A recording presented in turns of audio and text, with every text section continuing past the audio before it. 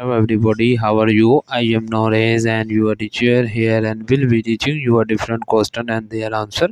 So I welcome you on classtheta.com where we'll be discussing questions. So let's get on the question. So our today question is what is usually not included in hospice care? The correct answer of the question is medical treatment of diseases. So that the answer of the question.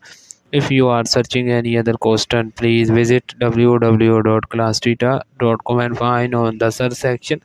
If you have any question to ask, there are sessions on the right side of the website. Fill the form and will be answering you as soon as I can. Thank you for watching this video.